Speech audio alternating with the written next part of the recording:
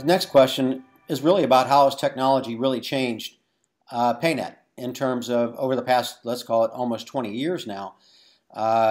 From your start in 2000, we've had a lot of data mining tools now that we didn't have, AI, machine learning. Tell me what's changed and how has technology changed PayNet over the years? It's incredible change, Bob. I mean, it's revolutionary, right? I mean, as you mentioned before, PayNet, one of the original value propositions was replacing the phone call credit reference or the fax credit reference. And of course, we don't do that anymore. But what we have done is been able to put together this massive database into credit models that can be used for automation and actually used for more predictable and reliable credit scores. In fact, just the sheer volume of data is a completely different game now.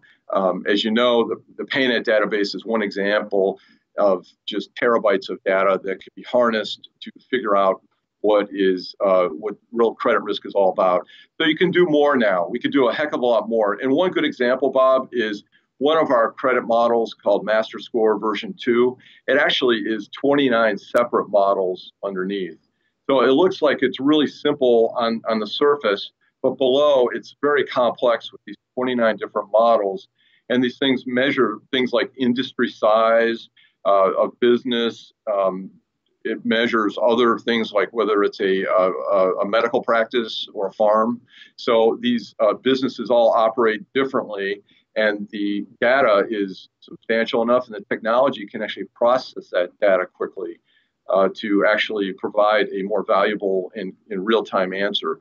So the technology has completely fundamentally changed, and I don't think PayNet could have started had this technology revolution not occurred, both in the internet, obviously with high-speed lines of data to enable the data to flow quickly, but also with the processing power of computers. I mean, today we can process our database on servers, whereas it used to take mainframes in the old days. So this is a complete game changer, and I think it just really shows that data is going to be the oil and the kind of lubricant that's going to kind of keep business going for a long time now.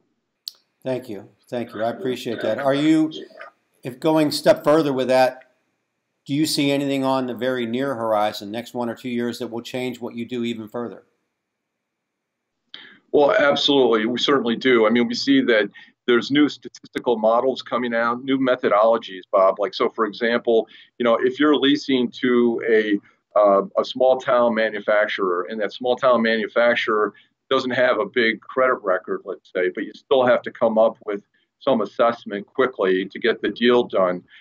We can actually use new types of statistical capabilities like credibility methods to look at data like that business and use that comparable data to actually figure out what the credit risk of that small town manufacturer would be.